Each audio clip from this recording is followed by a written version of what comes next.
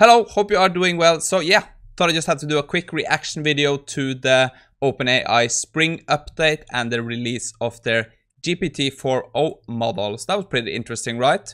If you watch it, I think you just watch it in replay if you didn't catch it, but basically they are introducing a new flagship model that can reason across audio, vision and text in real time. I thought it was pretty cool. I'm a big fan of the audio part of ChatGPT. I use it a lot to try to learn stuff. So yeah, pretty excited for me. But of course we have to test it out first. O stands for Omni, a step towards much more natural human-computer interaction. Kind of what I found most interesting was kind of the low latency. So this is an average of 320 milliseconds, similar to a human response time in conversation. So that is a big deal. That is a big deal because, yeah, as you know on this channel, we have been working on creating low latency. It would be really cool if we can get this kind of latency on a simple API call. I'm very excited for that. And they also showed that we are getting 50% cheaper API cost for GPT-4o.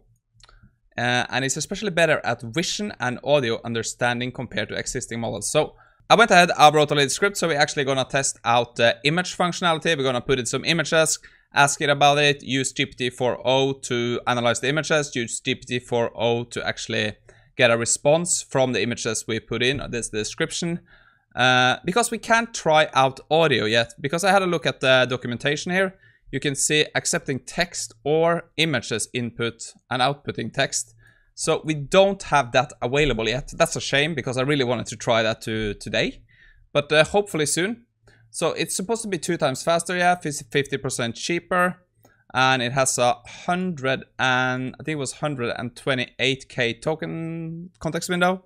I think that's fine for most use cases, right? And I wanted to just take a quick look at my notes here. So I took some notes during the live stream.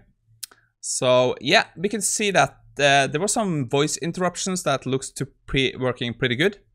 Yeah, voice input and output.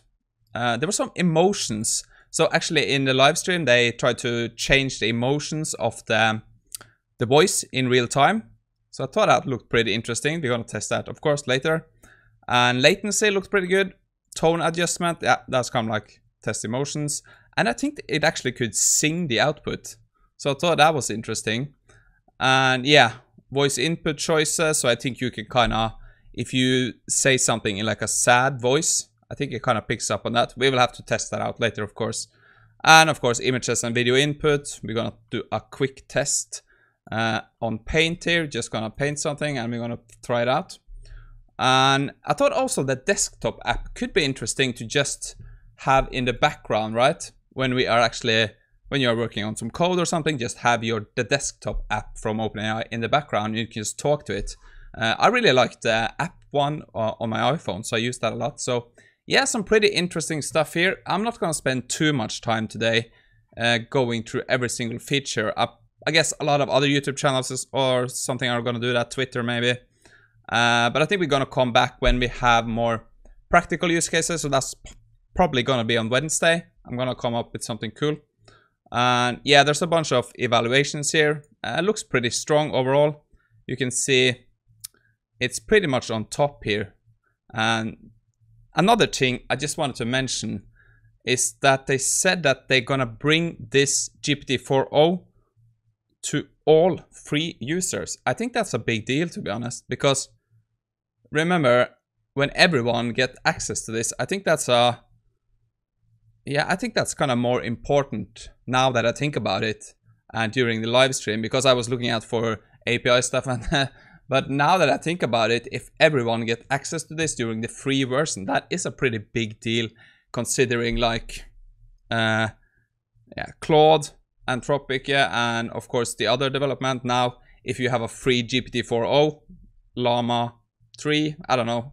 So there's something there that's going to be interesting to hear about in the next few days, what people think about the free version of GPT-4o.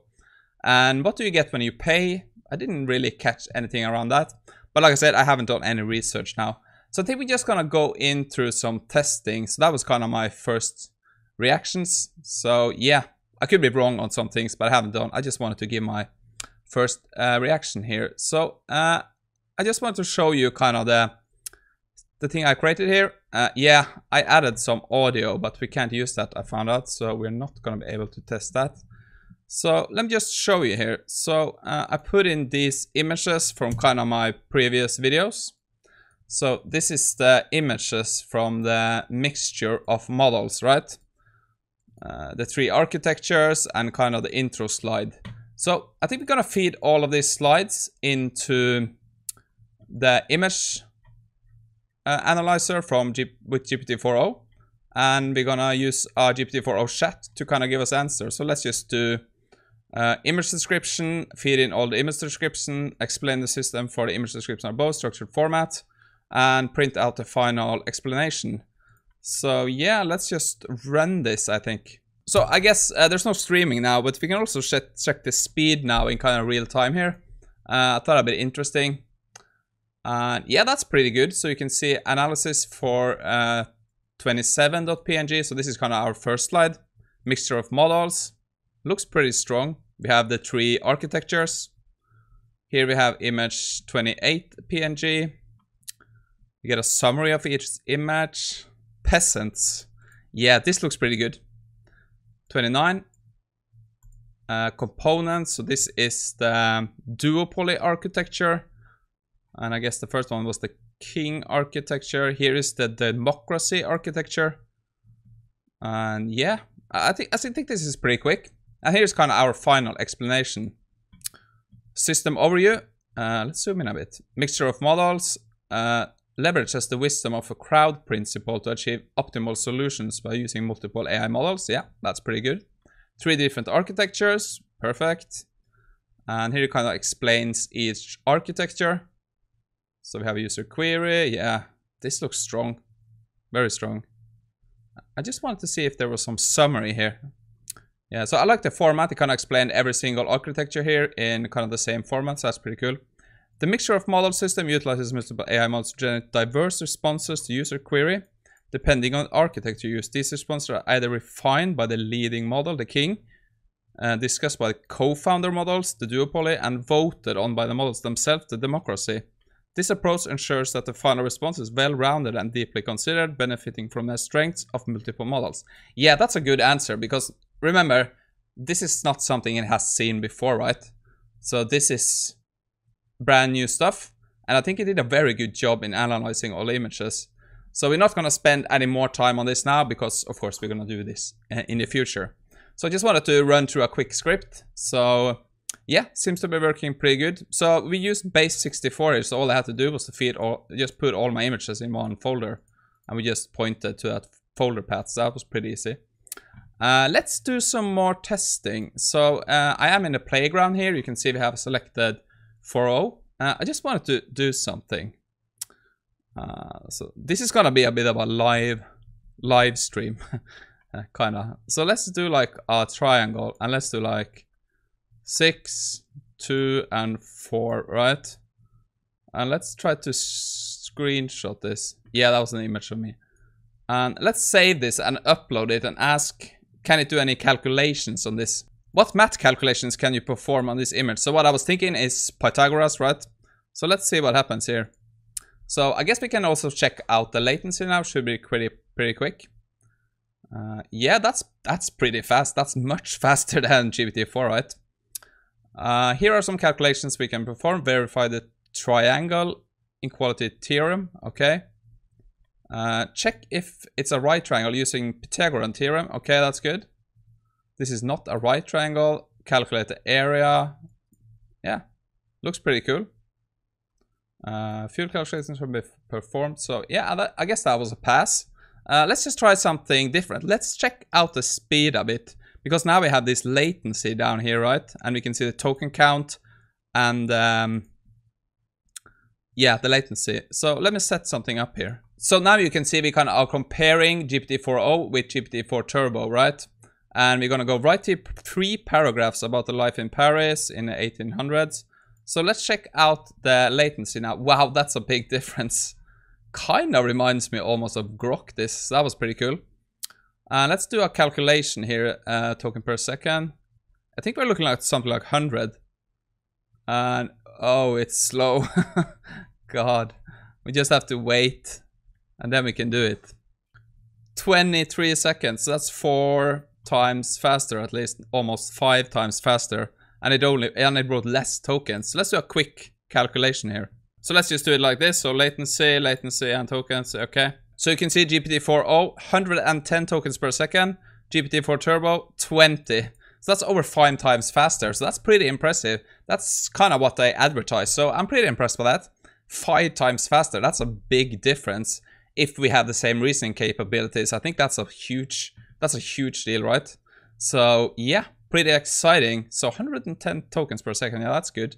Let's also do some small logical tests. So let's just take some of the problems we had in the previous videos. Okay, so this is kind of the marble problem. So this is a problem we borrowed from Matthew Berman. I guess you've seen his YouTube channel. I just asked him if we can test it out. It's not his problem, but yeah, just nice to ask him. He's a great guy and a good channel, so go check him out.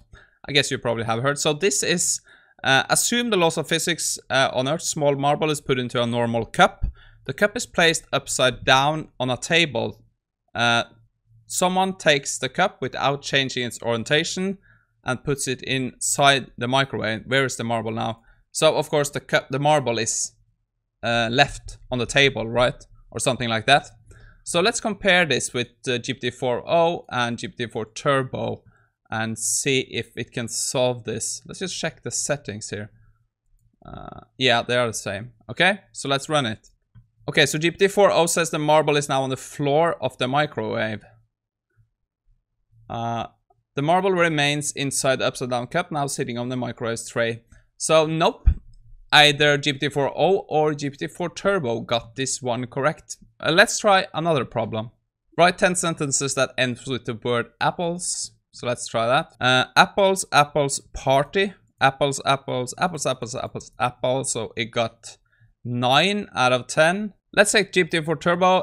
1, 2, 3, 4, 5, 6. Yeah, that got every single one correct. So that one I have to give to GPT-4 Turbo.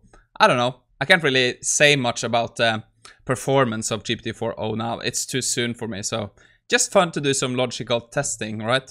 But yeah, I think that's actually it for me now. Of course, we're gonna follow up on Wednesday with a video on GPT-4o when I kind of had the time to look more into it. But this was kind of just my first reaction. So I thought it was pretty cool. I liked the stream. I thought it showed off some pretty interesting things. But of course, we have to explore more. There's a bunch of examples here you can take a look at. I thought that was pretty cool too. But yeah, exciting. I think so. What do you think? Let me know in the comments. I think it was pretty cool that if everyone gets this for free. But what happens when we pay? Well, let's just wait and see about that. Other than that, yeah, have a great evening and we speak again on Wednesday.